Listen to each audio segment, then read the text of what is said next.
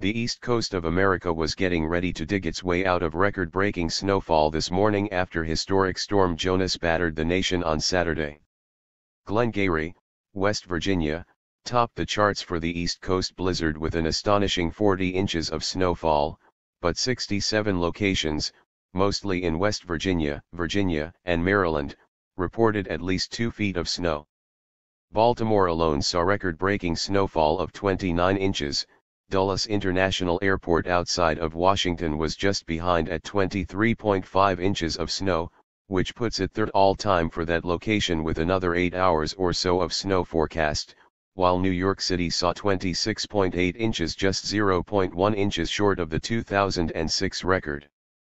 10 states declared emergencies, with more than 12,000 flights canceled across the country over the weekend. Coastal flooding was reported in New Jersey. Motorists in Kentucky and Pennsylvania were stranded for more than 24 hours, while the storm's death toll reached 19.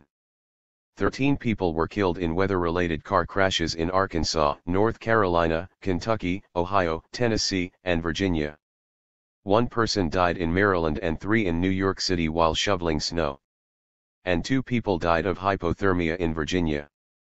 The New York Police Department's Chief of Department Jim O'Neill told reporters on Saturday 1 person on Staten Island and 2 people in Queens died. He released no further details on the deaths.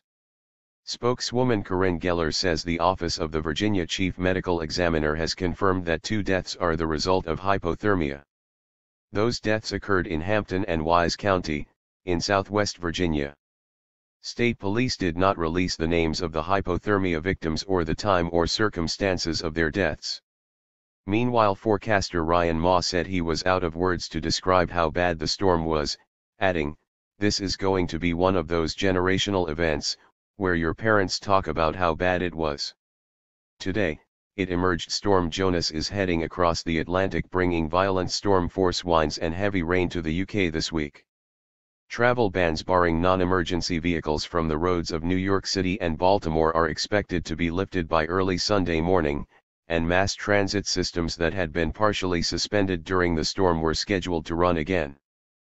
But even as United Airlines said limited service might begin later in the afternoon on Sunday in New York City, airports in the Washington, D.C. area were likely to remain closed Sunday, and other airlines started to cut Monday service in addition to the 8,000 already canceled weekend flights. The usually bustling New York City looked more like a ghost town. With Broadway shows dark, thin crowds shuffled through a different kind of Great White Way, the nickname for a section of the theater district.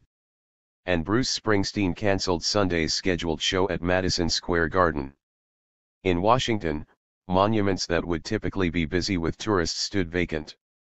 All mass transit in the capital was to be shut down through Sunday. 17-year-old Alex Cruz, helping a neighbor shovel snow Saturday in Silver Spring, Maryland, couldn't help but notice the emptiness. "It's like living out in the middle of Wyoming," he said. Several seaside resort towns in New Jersey were temporarily isolated by flood waters when the tide rushed in on Saturday, and firefighters were hampered by floodwaters and the weather as they battled a blaze at a restaurant. The winter storm created near-record high tides along the Jersey shore, surpassing the tide of Hurricane Sandy according to North Wildwood city officials. When the water just started rushing down, it was as impressive as some of the videos you saw of Japan during the tsunamis, said Jason Pellegrini, owner of Stakeout Restaurant in Sea Isle City, who was trapped inside by floodwaters. "It came in that fast," he said. Another restaurant, the Lobster House, was partly submerged by the rising tide more than 20 miles away in Cape May. "It touched everywhere," said Keith Loudeman, the third-generation owner of the nearly century-old establishment on Cape May Harbor. "It even got to the equipment we moved and never thought would get touched." The water quickly receded.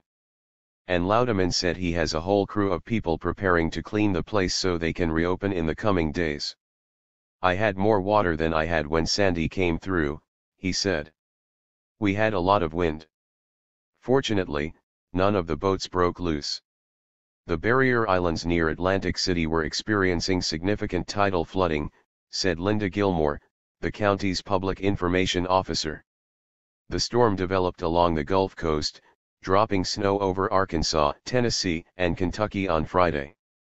On the coast, warm, moist air from the Atlantic Ocean collided with cold air to form the massive winter system, meteorologists said. In New York, Mayor Bill de Blasio has closed all bus services, shut overground subway lines and announced a ban on all road traffic effective at 2:30 p.m. after State Governor Andrew Cuomo had earlier urged people to stay in their homes. New York's above-ground subway service has been shut down as snow continues to fall throughout the city. There were 3 shoveling-related deaths in the city, officials told NBC News. Police have responded to at least 312 car accidents and 343 disabled vehicles across the city, officials said.